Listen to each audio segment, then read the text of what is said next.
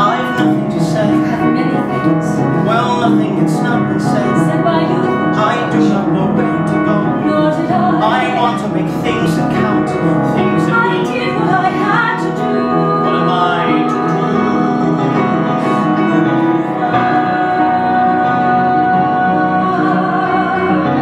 Stop worrying where you're going. Move on.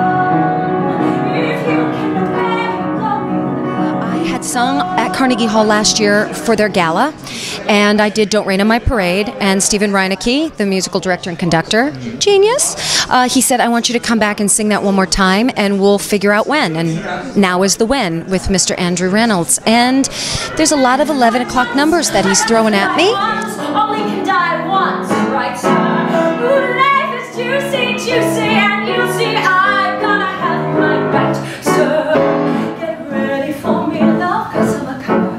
I've simply gotta march, my heart's a drummer. Don't bring around a cloud to ring up my parade. And then we're gonna give you a little legit. So we've got some Rodgers and Hammerstein, we've got If I Loved You, we've got I Have Dreamed from The King and I.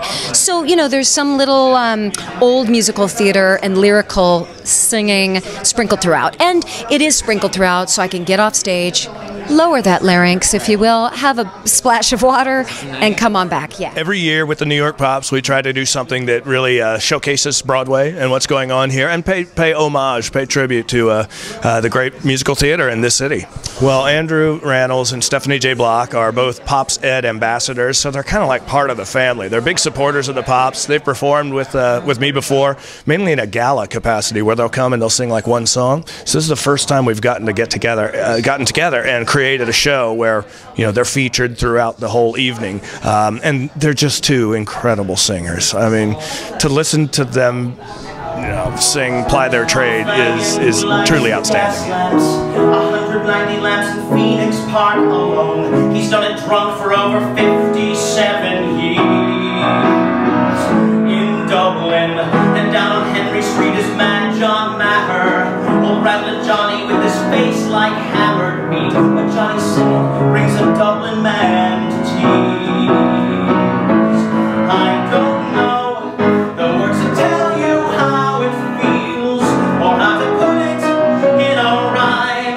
But if you come with me, you'll know that those lamps in the park look like God in the dark as they glow on the streets of Dublin. Well, I was very fortunate that Stephen Rannells asked me to join he and Stephanie J. Block for this concert, and it's really a dream come true. I mean, first of all, to get to sing at Carnegie Hall is unbelievable, and then to be asked what you would like to sing at Carnegie Hall is also really amazing. And Stephanie and I have had a really great time putting together with Stephen this sort of set list of songs that we're going to be doing, and we've never worked together, Stephanie and I. We've known each other for years. I've been a fan of hers for a long time, but we've never gotten to work together. So this is it's really thrilling. There really is a reputation that is attached with Carnegie Hall that you just want to do your best stuff, and it's one night, you know what I mean? So you get one shot, and you better know your lyrics, and you better know the notes on the page, and we got some Stephen Sondheim going on, so I got some homework to do.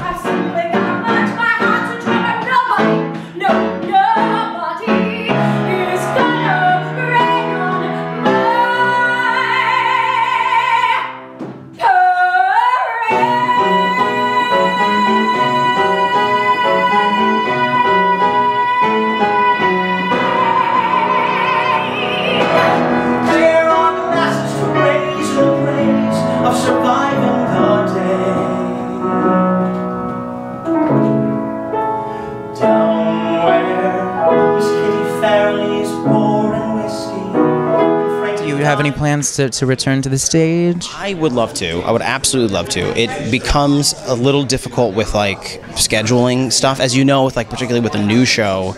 It's a big commitment because you do the Book of Mormon like all in. It was like 2 years that I worked on that show. So it's finding the time that you can do that. And with the girl shooting schedule, it's a little tricky to say, you know, hey, can I be out for a 8 o'clock curtain? Yeah, it's not that easy. So it's a little. Hopefully, something will time out when we're finished with this next season of Girls. Maybe there'll be some opportunity in the fall or something. So fingers crossed.